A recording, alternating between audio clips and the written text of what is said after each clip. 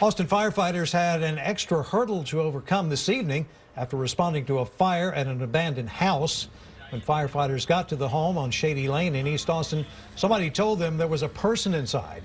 AFD says they searched as much as they could safely and did not find anyone, but they had trouble searching the house because of the large mess inside. There's not much room to move around, a lot of debris in that inside. So once they discovered those conditions, that was announced to all the other crews, and they searched what they were able to.